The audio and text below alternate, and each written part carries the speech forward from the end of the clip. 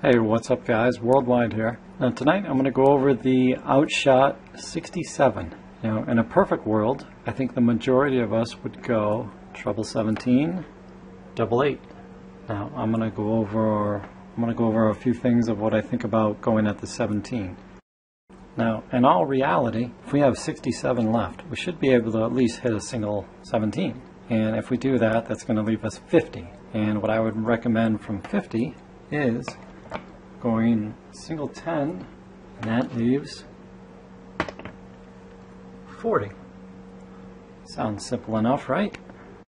So I want to point out what happens when it's not a perfect world. A lot of us miss. A lot of us aren't professionals. We don't play for thousands of pounds, thousands of dollars every week. So a lot of us miss. We're intermediate players, maybe a little bit better than that sometimes.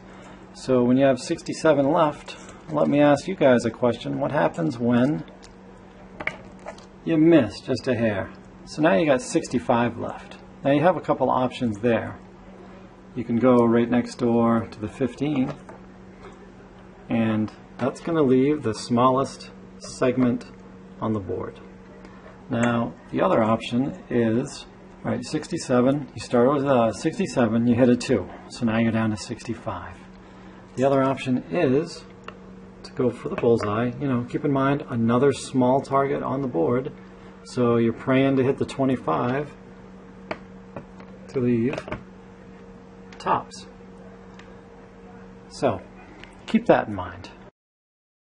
And another thing about 67, well, what if you go this way? What if you hit a single 3? Well, now you're stuck with 64. Now, if the opponent, we're going to always assume the opponent is on a 1 dart finish. So you've had 67 left. You just pulled one over into the 3. So now you've got 64. Pretty much the only reasonable option there is to go at the 14 just to give yourself a shot at the bull. Again with the bull. Kind of want to avoid that bull, and we seem to be on it a lot if we miss to the left or right. Now I'm going to show you guys just a better way that carries less risk, and I want you guys to let me know what you think about it. Alright, here's 67 again, and in a perfect world it'd be great if we could all go treble 9 to leave tops. That'd be great. But again, a lot of us miss.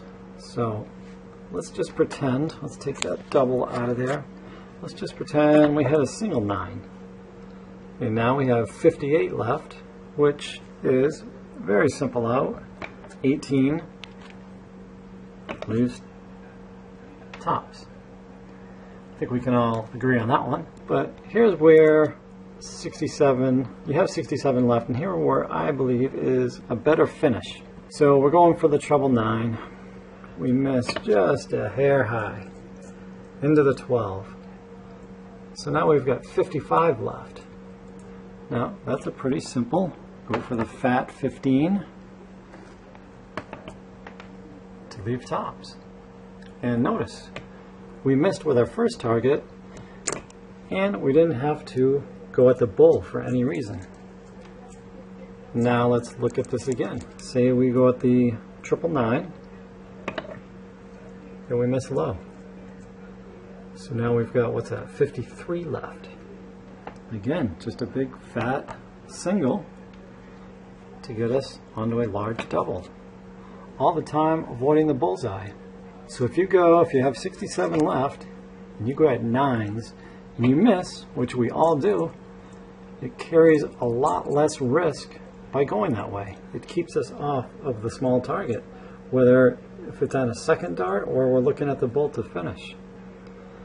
So that's just an idea. If you guys have 67 left and the match is on the line, there's a lot of pressure, and you feel like you might miss, in my opinion, treble 9 is the only way to go with 67 left.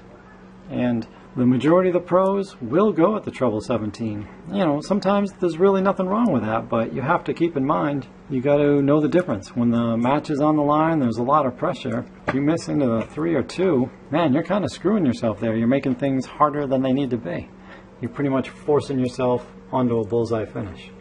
Whereas if you go with a 9 and you miss high or low, even if you hit a treble 14 or treble 12, you're still going to be on a large, your last dart is still going to be at a large double instead of the bull.